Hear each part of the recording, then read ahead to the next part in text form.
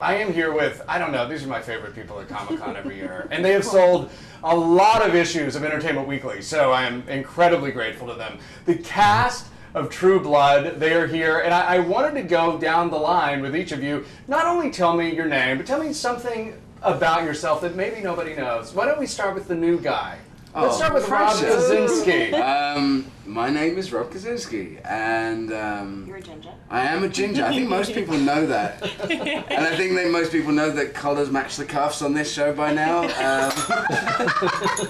yes, the beautiful woman next door. I'm Rutina Wesley, and let's see, I can hit a ball in a batting cage at 70 miles per hour. Ooh. Wow. Baseball, not softball. Wow.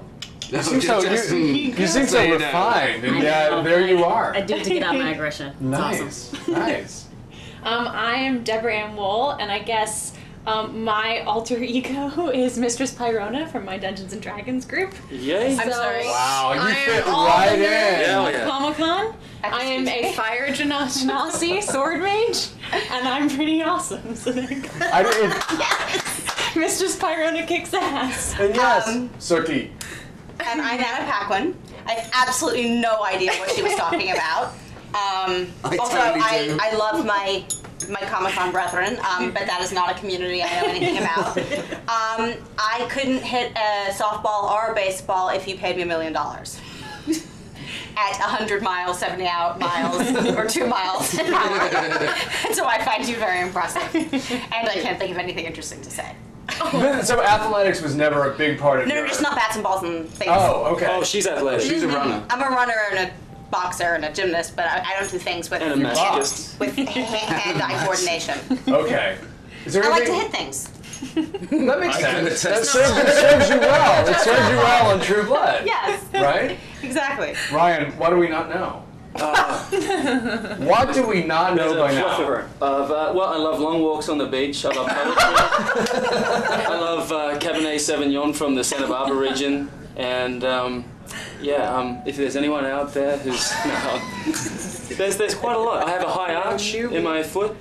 I too like to hit things, so I think that's where the brother-sister bond really came from. So this cast is actually known as a cast that gets along very well. It's known as a happy set. Yes. And there aren't a whole lot of those. But when you're the new guy, well, I mean there are. Some of them aren't. But when you're the new guy and you come in, and these they're nice and everybody gets along, but they have also been working together for many years.